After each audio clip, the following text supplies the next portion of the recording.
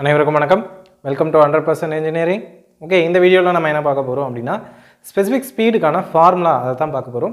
First specific speed of turbine அப்படின்னு எடுத்திங்கன்னா unit ஹெட்டில் unit பவரை ப்ரொடியூஸ் பண்ணக்கூடிய டர்பைன், அந்த டர்பைனோட ஸ்பீடு என்னவோ அதுதான் வந்து ஸ்பெசிஃபிக் ஸ்பீடு அப்படின்னு சொல்கிறோம்.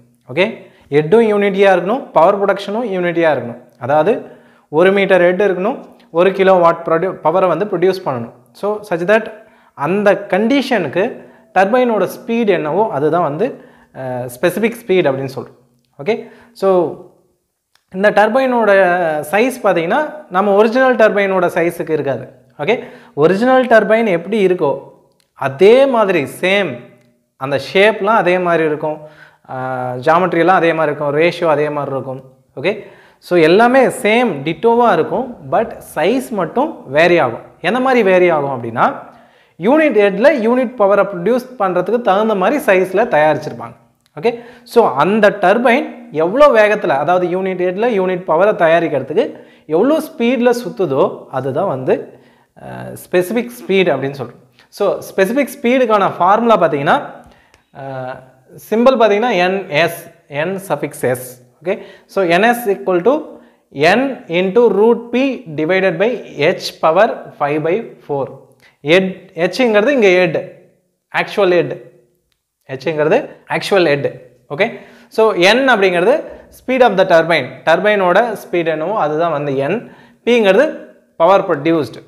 ஓகே, நல்லா அண்டர்ஸ்டாண்ட் பண்ணிக்கோங்க. Specific ஸ்பீடுங்கிறது unit head, net head வந்து யூனிட் ஹெட்டாக இருக்கும்போது ஹெச்சோட value h equal to 1 metre, power production equal to 1 kilo watt. So இந்த கண்டிஷனுக்கு டர்பைன் எவ்வளோ வேகம் சுற்றுது, நம்மக்கிட்ட இருக்கக்கூடிய டர்பைன் கிடையாது. ஸோ இந்த 1 மீட்டர் ஹெட் இருக்கும்போது 1 கிலோ வாட் பவரை ப்ரொடியூஸ் பண்ணக்கூடிய அந்த டர்பைன்.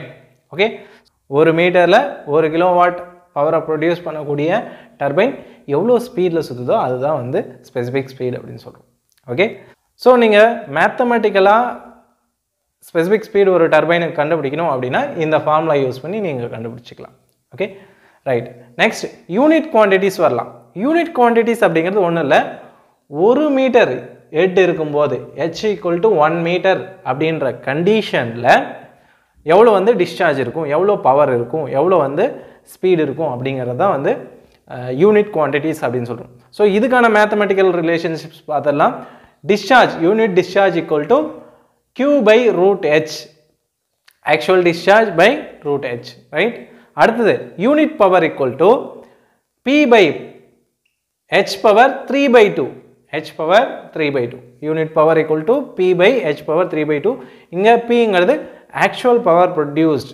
ஓகே, நெக்ஸ்ட் அடுத்தது பார்த்தீங்கன்னா unit speed NU equal to N by root h. So இந்த 3 ரிலேஷன்ஷிப்பும் யூஸ் பண்ணி நம்ம யூனிட் டிஸ்சார்ஜ் என்ன, யூனிட் பவர் என்ன, யூனிட் ஸ்பீட் என்ன அப்படிங்கிறத கண்டுபிடிச்சிக்கலாம். Okay, so specific ஸ்பீடுக்கான mathematical relationship என்னன்னு பார்த்தாச்சு, அண்ட் யூனிட் குவான்டிட்டிஸ்க்கான மேத்தமெட்டிக்கல் ரிலேஷன்ஷிப்ஸ் பார்த்தாச்சு. ஓகே ஓகே நெக்ஸ்ட் வந்து டிராஃப்ட் டியூப் பற்றி பார்த்துடலாம். So we know that draft tube வந்து ரியாக்ஷன் டர்பைன்ஸில் கண்டிப்பாக யூஸ் பண்ணுவோம். ஸோ டிராஃப்ட் டியூபோட ஷேப் இந்த மாதிரி தான் இருக்கும். மேலே கிராஸ் செக்ஷனல் ஏரியா கம்மியாக இருக்கும், கீழே போக போக கிராஸ் செக்ஷனல் ஏரியா இன்க்ரீஸ் ஆகிட்டே போகும். அப்போ இங்கே ப்ரெஷர் எடுத்திங்கன்னா கம்மியாக இருக்கும், இங்கே ப்ரெஷர் அதிகமாக இருக்கும். ஸோ ப்ரெஷரை இங்கே இன்க்ரீஸ் ஆகிறதுனால, அதாவது இங்கே இருக்கக்கூடிய அந்த ½ கைனெட்டிக் எனர்ஜியை இங்கே இருக்கக்கூடிய வெளியே, அதாவது டர்பைனை விட்டு வெளியே வரும்போது ஃபுல் அண்ட் ஃபுல் கைனெட்டிக் எனர்ஜியாக இருக்கும். ஸோ அந்த கைனெட்டிக் எனர்ஜியை நான் என்ன பண்ணுறேன், மறுபடியும் ப்ரெஷர் எனர்ஜியாக கன்வெர்ட் பண்ணுறேன்.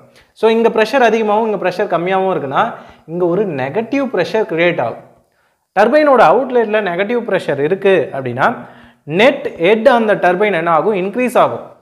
ஸோ இந்த நெட் ஹெட் இன்க்ரீஸ் ஆகிறதுனால டர்பைனோட எஃபிஷியன்சி என்ன ஆகும் அப்படின்னு கேட்டிங்கன்னா டர்பைனோட எஃபிஷியன்சி இன்க்ரீஸ் ஆகும். அப்போ டிராஃப்ட் டியூப் யூஸ் பண்ணுறதுனால நம்ம டர்பைனோட எஃபிஷியன்சியை இம்ப்ரூவ் பண்ண முடியும், இன்க்ரீஸ் பண்ண முடியும்.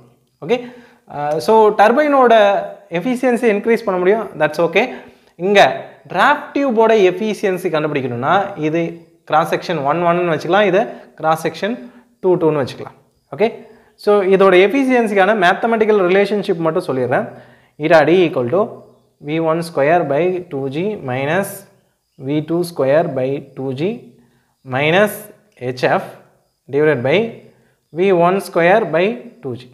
So இங்க V1 ங்கிறது velocity at point cross section 1 and V2 ங்கிறது velocity at cross section 2. HF ங்கிறது வாட்டர் இங்கிருந்து இங்க pass ஆகிறதுக்குள்ள loss of head due to friction தான் வந்து HF. Okay, so இந்த values எல்லாம் தெரிஞ்சினா V1 V2 and HF தெரிஞ்சினா நம்ம draft tube ஓட efficiency கண்டுபிடிக்க முடியும். Okay, so இந்த formulas மட்டும் ஞாபகம் வச்சுக்கோங்க, இத பேஸ் பண்ணி क्वेश्चंस வரலாம். Okay, so thank you so much for watching this video. இந்த வீடியோ உங்களுக்கு ஹெல்ப்ஃபுல்லா இருந்தா கண்டிப்பா 100% engineering YouTube channel subscribe பண்ணுங்க and மறக்காம உங்க friends கிட்ட ஷேர் பண்ணுங்க. Thank you.